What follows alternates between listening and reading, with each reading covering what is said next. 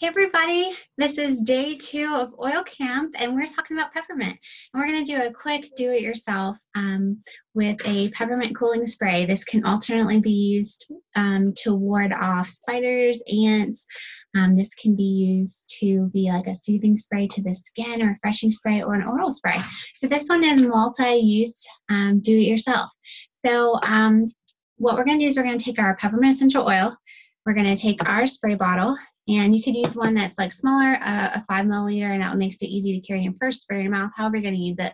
But this one's a little bit larger, blinking at how many ounces it is, but it's definitely a little bit larger. So you're going to do 3 to 5 drops per 5 milliliters. So if yours is smaller, go with 3 to 5 drops. But I'm going to do 20 to 30 in this one.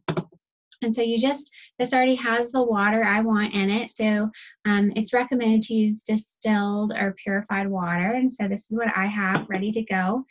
I use cool water so that we don't take away any of the chemical properties of the essential oils that are going to do amazing things for our bodies.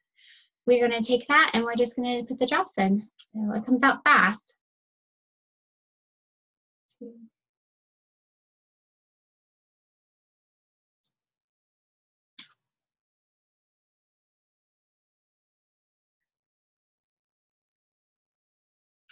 All right, that was 20.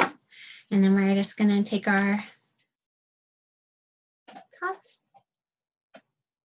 And I like to shake it up a little bit, get it all condensed. And you can start using it however you want to. So that's one way we can use it. I missed the first time, but hope you guys enjoy this. You can use this as like a refreshing spray, oral spray, fresh breath spray. You can use this to ward off, again, spiders and ants and things like that in the house. Lots of uses, cooling spray, after sun spray, lots of fun things you could use with this. Let me know how you're going to use it. Hope you enjoyed this do-it-yourself with peppermint essential oil.